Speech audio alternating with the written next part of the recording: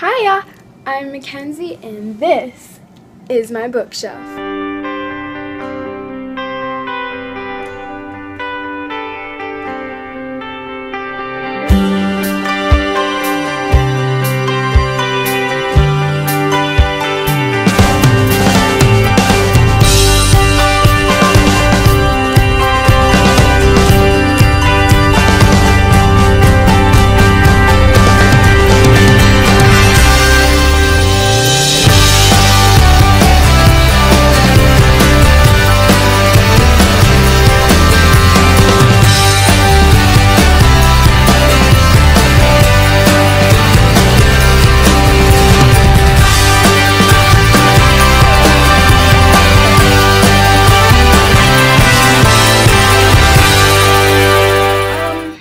Yeah, I'm not drinking tea again, sorry. I'm just not in the mood for tea right now, and I don't know, I just don't feel like drinking tea today. Sorry, I said that would be a thing, but it probably won't be because, first of all, I don't have that much tea in my house, and then second of all, I'm not going to want to drink tea like every time I make a video because that would suck. Maybe in the future that will happen, but sorry about no tea. Today is another book review. Today we are reviewing the book. Ooh, jeez. Watch where you throw it next time. Passenger by Alexandra Bracken. This book is so amazing. I've been wanting to read this book for a really, really long time. So when I finally got the chance to buy it, I snatched it up and bought it. It's a really good book. I really love the cover on it, but we'll get into that in a second. But this book is so good. If you haven't read it, go read it. You're stupid if you haven't, and you're probably saying, oh wait, I've already read it. This book has been out for a while now. Well, I'm behind. Don't get mad at me. So let's go look at the cover. So here's the front cover. It's really, really pretty. I love how the word is written out, and I really like the bottle. It's really, really pretty. And it's kind of shiny, but you can't really tell on the camera, I'm sorry, but it has a little bit of shine to it, and it has the bottle with New York City, and then the reflection of the bottle with the pirate ship in it. Like I said in my haul, I think I said it was, that this book is really pretty inside and out, so here's what I mean by that. Here's the outside, and then you take off the sleeve, and it's beautiful here too. I really love it. This reminds me of the Tree of Life. I don't know if it's supposed to be the Tree of Life, but I really think it's pretty and reminds me of it. And again, passenger and really pretty words. So that's the outside of the book, and like I said, it's pretty on the outside and the inside. Yes, I know, super. For the non-spoiler portion of this video, I'm going to explain to you this book, hopefully not spoiling anything. So basically, this girl Etta, she loves playing violin, and she has gotten to the point of she wants to make playing violin her career. So she's about to go to perform like her first solo concert thing, and she hears this noise, and this girl like drags her off, and she ends up going through this portal, which she lands on a pirate ship in New York City.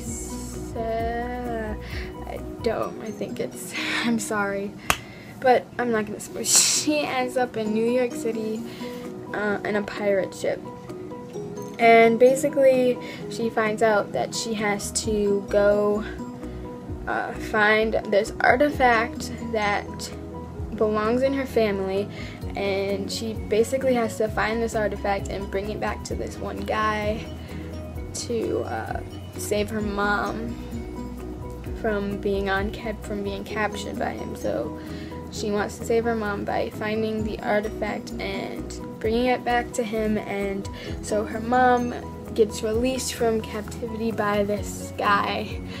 I don't want to go any further into it because I'll spoil it, so that's the non-spoiler part of it. Disclaimer, if you're watching this video and you haven't read the book yet, stop right now and exit the video because this part is going to spoil so much for you. You're not going to want to listen to it if you haven't read it.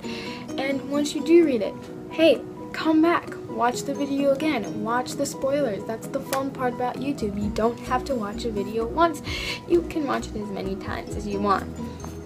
So we're gonna go and get with the spoiler section. I'm gonna start with a sentence that really got me into the rest of the book. I thought it was really cool, and I thought it was really, really beautiful too. It's the last sentence on page 135. It says, "And in 1,000 different ways, she was just as entirely out of his reach." That sentence was so beautiful to me. I was like, oh my gosh. It's like he's falling in love with, Nicholas is falling in love with Etta, but he also isn't. Like, if that makes sense. I'm not really sure if it does or not, but I was like, dude, this is amazing. And that sentence just really got me into the rest of the book, and I fell in love with the rest of the book from that point. I'm not saying that I didn't like the book up to that page. I loved it, of course I did, but it just brought me to realization, like, dude, this book is amazing. Why haven't you read this before? And I was like, oh, and I just fell in love, and I started texting the book nerd about it. I was like, dude, this sentence killed me. But I didn't tell him which sentence it was, but I told him I just read the sentence that empowered. Reading the book, and I get to chapter 11, and obviously Etta has not seen the movie Back to the Future, or watched Doctor Who, or watched anything or read anything with where the characters are time traveling. And Etta is not the smartest one on this part. She doesn't realize that if you cross paths with your past self, you can cause like a rip in the time-space continuum, or even worse, and just like explode the whole world. And Etta doesn't realize this, and I'm like, Etta, what's wrong with you? You obviously haven't read or watched anything about time travel. You are a delinquent about that. And we get to chapter 12. Things are going great. She goes to Alice's house, and Alice is young. And the first thing Alice says is, "I don't have any tea." Now, if I was in Etta's place, I would have turned around and went home, because if you don't have tea, I'm out. Nicholas starts using this pet name for Etta, and that is everything for me. Like, he's like pirate. I'm like, oh, that is so cute. Just keep doing that. I fangirl over things like that, and I think it's really cute. And I keep looking that way because my dog's in my room and he's trying to get out, but I'm not going him out until I finish filming. Keep reading. It feels like I'm going chapter by chapter, but I'm not. It's just how I wrote down stuff that thought was weird or interesting or cool or something. So in chapter... Oh, you just ruined this. You know what? Chapter... Can't leave anything. He gets into bad. I can't leave anything down. Chapter 13, and I start to notice that Nicholas has this bipolar brain that's going on in his head. Half of him wants to buy a brand new ship. Half of him wants Etta. Now, he could pick the right ship, am I right? That was supposed to be funny. Probably wasn't though. I'm sorry. Oh my gosh, he's eating my clothes. I then start to realize that Etta and Nicholas have this Finn and Rey type of relationship from Star Wars. Like, Etta's like, no, I can do things on my own. I don't need you to help me. And Nicholas is like, let me take your hand, I'll help you. And Etta's like, no, you don't, stop holding my hand. That was a Star Wars reference from the new Star Wars. Chapter 14, there's like an official kiss happening here. The ship has sailed, I think. personally. I think that's what happened.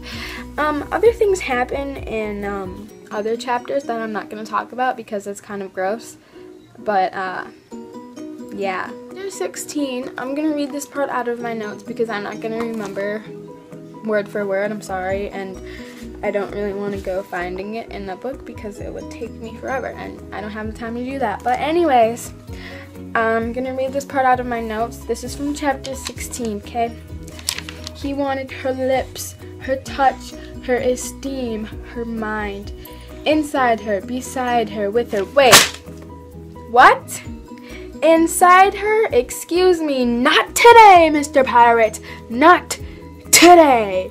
Chapter 17, he straight out says that he's her husband. Okay, cool. Yeah, then I later learned that he's trying to protect her from the social, like,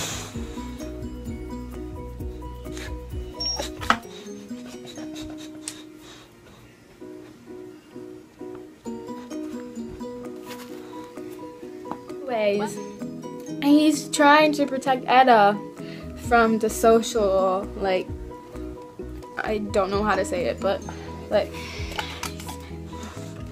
from the social, like, non-standards of